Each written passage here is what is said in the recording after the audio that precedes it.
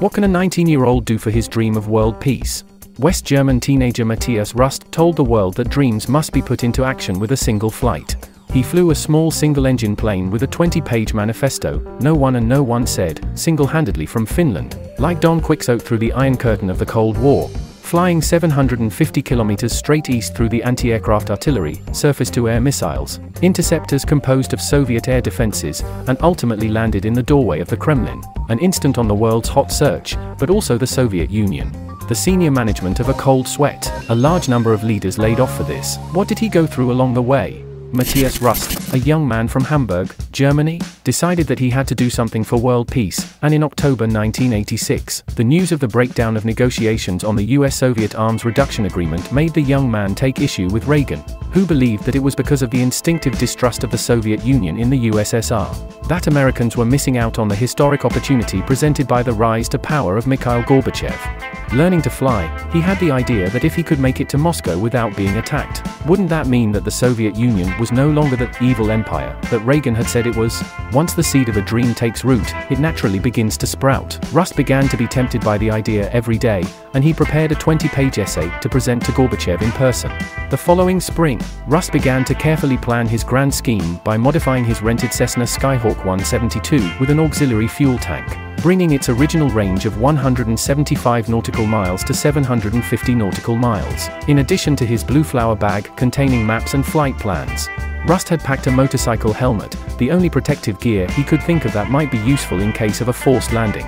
On May 13, 1987, Rust took off from Juttersund Airport outside Hamburg, and the first half of the journey was traveling from the Faroe Islands in Denmark to Reykjavik, Iceland, Bergen, Norway, and Helsinki, Finland, traveling and flying again, letting go of his ego for half a month.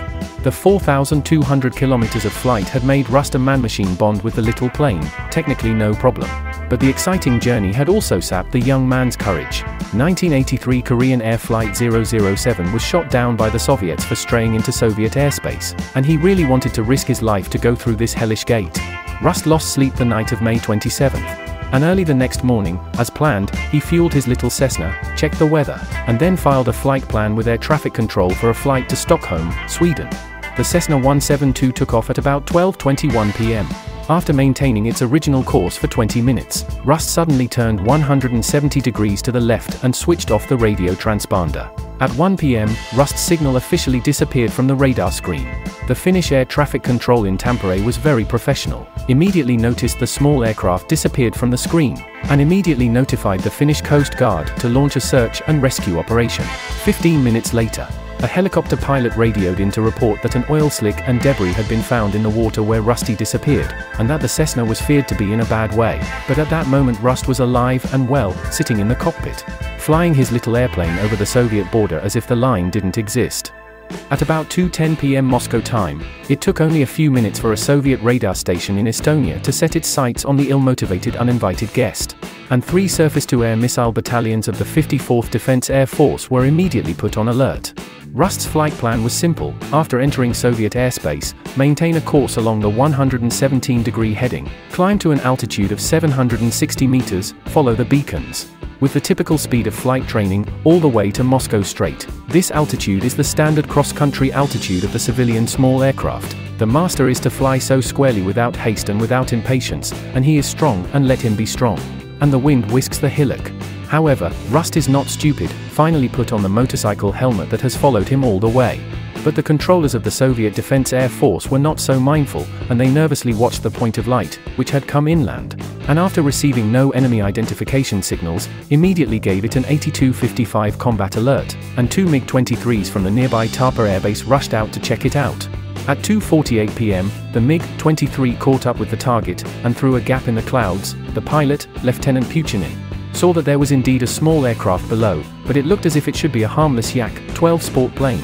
And through the communication with the ground command, it was agreed that those who could fly sport planes into the sky were big shots, and it was better to not mess with them, and so the MiG-23 did not intervene to return directly to the flight. Rust in the plane had no idea what was going on, except that he noticed a large cloud ahead, and to avoid icing up the fuselage he began to drop in altitude, which cleared the radar of the Soviet Defense Air Force air traffic control, and everyone breathed a sigh of relief. It seemed that trouble always takes care of itself. As the weather cleared above him and Rust climbed back up to 760 meters, he was already out of the previous airspace and on the radar screen of a new air defense, and the same scenario unfolded again, with a combat alert and 2 MiG-23s to check it out. 2 hours after entering Soviet airspace, Rust saw a MiG-23 roar into view to his lower left. A fighter with a wingspan fully 3 times that of the smaller Cessna, which had not only unfurled its wings and lowered its flaps to fly with the slower Cessna, but had even released its landing gear, with its long nose high in the air. Rust's hair stood on end.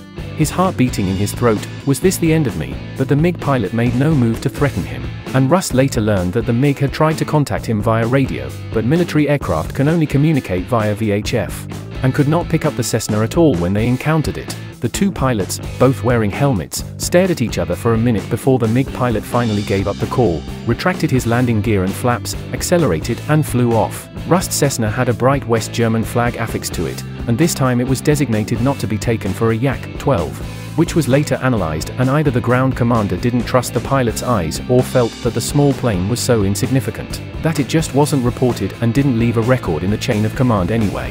At 3 p.m., Rust entered the Soviet Air Force training area and was in contact with training aircraft that, although military, had radar signatures similar to Cessna's.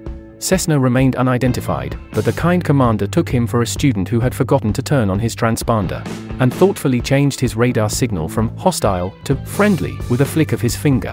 With this stroke of luck, the rest of the trip went smoother and smoother, and when he arrived in the city of Torshok, Air Traffic Control mistook him for a helicopter on a search and rescue operation, and once again flagged him as a friendly. And no wonder, how could such a slow-moving hostile aircraft pop up out of nowhere in the heart of the USSR, at this time? Rust was about to leave the Leningrad military district and enter the Moscow military district, and the Ring of Steel, the pride of the Soviet army, was just ahead, and it was time for comrades to show their real skills. The Soviet Army's Ring of Steel, built around Moscow and reinforced since the 1950s to counter the threat of American bombers, was a complex network of air defenses, from radar to missiles, but nothing seemed out of the ordinary to Rust, and the flight went very smoothly. He had no trouble recognizing the landmarks on the road, and everything was in order. A little after 6 p.m., Rust finally arrived at the outskirts of Moscow. This was no place for fun, as it was normally forbidden for any aircraft to fly over the capital. It was around this time that air control realized something was seriously wrong, but it was too late. After Rust flew into Moscow, he took off his helmet and started looking for Red Square. He flew from building to building. Finally, he saw the unique towers around the Kremlin. At first he thought about flying directly into the Kremlin. After all, the purpose of his visit was to submit his big 20-page essay to Gorbachev, but Rust quickly dismissed the idea. If he landed within the walls, the only people who could see him would be a few people within the system. And no one would know if the KGB buried him in passing by then, so Rust decided to target his landing on the bustling Red Square. But as he circled Red Square, he realized that there were too many people in the square to land on, and turned to a nearby 6-lane bridge over the Moscow River, where the only obstacle was those power lines on the bridge. Rust aligned himself with the bridge, came down hard, flaps full, descended behind the first set of wires, and pulled level for a landing. The Cessna went through the last set of wires and taxied out onto Red Square. Rust slowed down and tried to park the plane in the center of the square, in front of Lenin's tomb, but a chain from St. Vasily's Cathedral was in the way, so it looked like he would have to park in front of the church. Rust shut off the engine, as if in relief, and the big clock on the Kremlin clock tower showed that it was 6:43 p.m., nearly 5.5 hours after takeoff from Helsinki. The crowd began to gather around, and when they realized that this West German lad, who had just accomplished the most sensational of feats, became more numerous for the people who had gathered around, coming forward to shake hands and ask for autographs.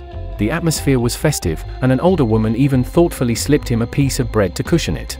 It didn't take long, though, for the KGB to cordon off the place with soldiers, and a black sedan took Rooster away for investigation. The investigators at first just couldn't believe that this was something that had been accomplished by one man, let alone a big idealistic boy. It felt like there had to be a big conspiracy behind Rust's journey. Whether there was a conspiracy or not, I don't know, but the Cessna did trigger a major earthquake at the top of the Soviet Union, and within a few days, the Minister of Defense was forced to retire, and the head of the Air Defense Department was relieved of his duties. Over 150 people lost their jobs. On June 23, 1987, following an investigation, the Soviet Union charged Rust with illegal entry, violation of flight laws, and provocation. Rust pleaded guilty to all but the last charge. He was sentenced to 4 years in prison. However, instead of serving a grueling prison sentence, after 4 months in detention, Gorbachev pardoned him as a gesture of goodwill to the West.